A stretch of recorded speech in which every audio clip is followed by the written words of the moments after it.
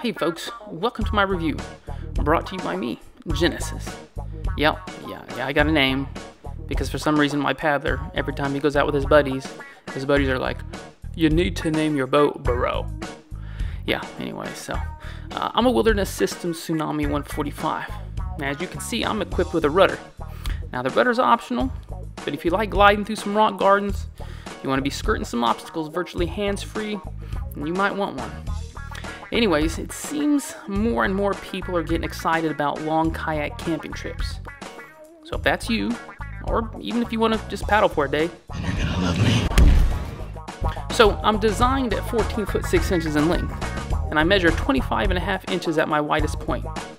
What? Come on, your ex-wife had bigger hips than that and you didn't mind? Alright, so anyways, I have a well-defined V-hole with chines on the side. Now, this adds both advantages and potential disadvantages depending on where you take me. Since I'm designed as a touring kayak, I do my best work in calmer waters, like in a lake or class 1 and 2 rivers. However, I do have my wild side, and I can handle a bit more if you know how to handle me.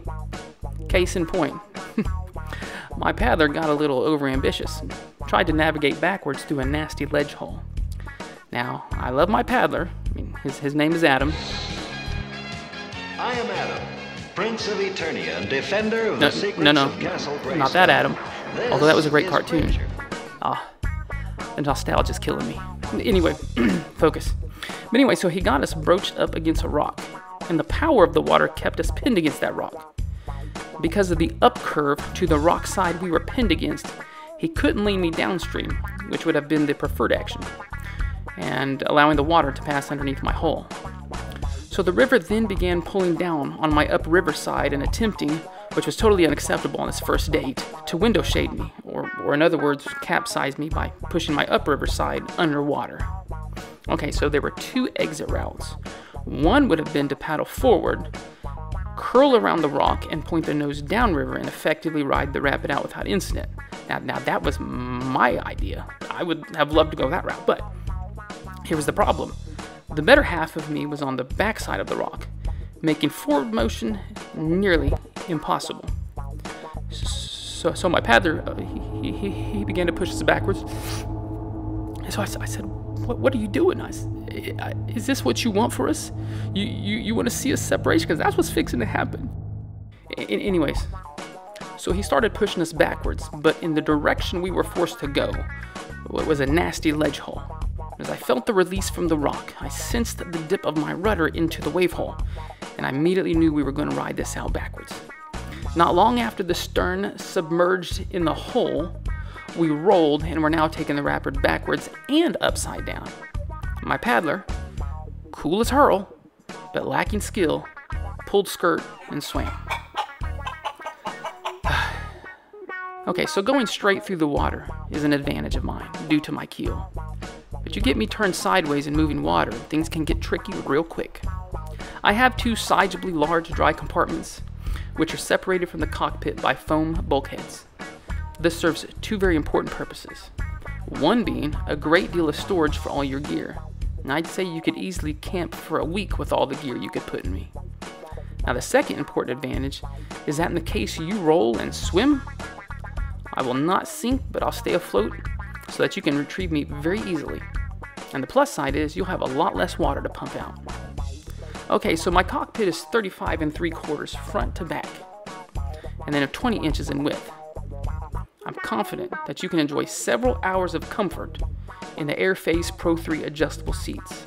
I mean, they are the top of the line seats for kayaks, and well, I am the top of the line best-selling kayak, so it seems fitting that I should have one. I mean, Dan in the 140 department, he got one, and I've got a good 6 inches on him, but, well, anyway.